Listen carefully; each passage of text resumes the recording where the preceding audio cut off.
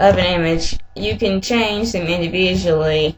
Like you can have 1, 0.5. This would stretch it horizontally, and something like this would stretch it vertically. By the way, you do not have to use decimal points unless you want to have something like this. But this is the same as this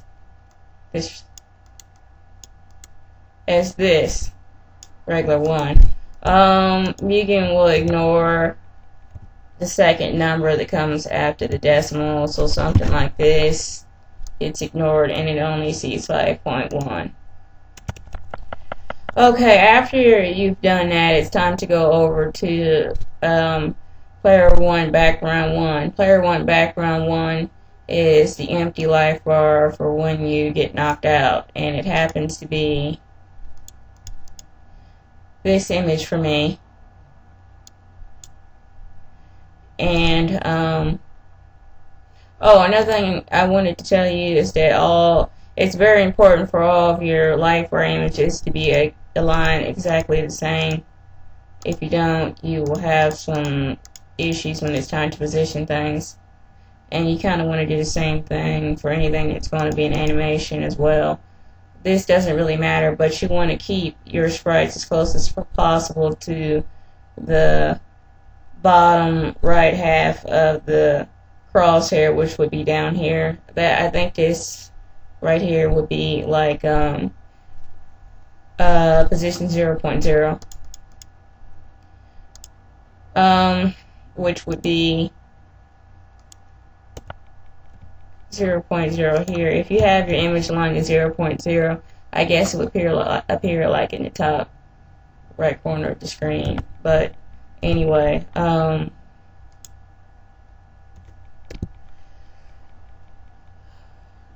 your background image, I've changed to an animation because the only way to set transparency and blending options for sprites and the fight definition files to turn into an animation. I'll tell you how to do that later. Now you need to change the offset for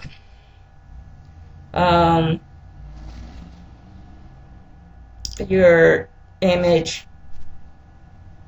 and I changed it to 27 because it's going to be like 27 pixels to the right of the background image, and it's about probably 5 pixels down, well, about 6. Since I have it set I guess incorrectly in Fighter Factory, it needed to be 6 pixels up. A minus number and the Y coordinate means the image is going up or shifted up. If you have a minus number and X coordinate, is shifted to the left. Facing comes in 2 flavors as well. Facing equaling 1 means the image is facing the right. If you delete this line of code here, it automatically defaults to facing 1, which is the right.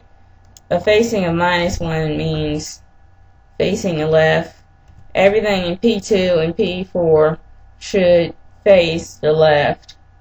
Unless you put the sprites in backwards, then you need to have P1 and P3 facing the left. Anyway, once you're done with all that, and if you notice I have layer number commented out down here, it still defaults to 1. Damage is the mid section, so P1 mid is your damage bar, which is the bar that you see flash when you get hit and take damage. It's red in the default screen pack, and it's also red in my screen pack. And here's the bar here. It was root 1, image 6. I also had to use an animation. I don't understand all of this noise. No one is supposed to be out there here in my window right now. Anyway, P1 front is the life bar that you'll see when you have full health, which in my case is this one. You pretty much do the same thing until you get to the P1X range. What you're going to do here is that you'll need to know how far you offset your sprites to begin with. If you notice, everything here is offset in the X coordinate by 27. So the first number needs to be where your sprite begins, so it needs to be 27. The second coordinate you come to once you figure out how large your sprite is. The first thing that's going on is this. The back end for P1 and P4 is going to be here, which would be on the left side closer to the edge of the screen. The front end is going to be the left side closer to the clock. So you need to know the width of your image, and then you need to add that width onto your offset, which came out to be about 390, and it needs to be 392 now. So once you do that, it'll tell Mugen how much life you have and how to take away life. It basically sets up your ability to take damage. And you do not want to set your X range until you set all your positioning. It should be the last thing you do for player 1. You do the exact same thing for player 2, except for everything needs to have a facing of -1. After you've changed your position, this is very important to do this first. Also, when you get down here to the P2X range, it's just the opposite. The back side would be the right side over here close to the edge of the screen, and the front side would be the left side over here close to the clock for P2 and P4. And it's similar. You need to know your offset for where your image is going to begin. It's not going to be 290. It's going to be probably like 1094 or something. And then the front side was actually, I think it was like,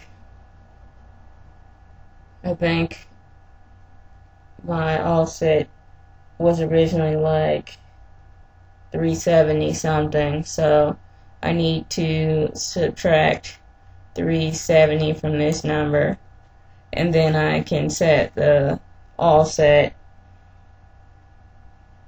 And well, I need to subtract that from that number.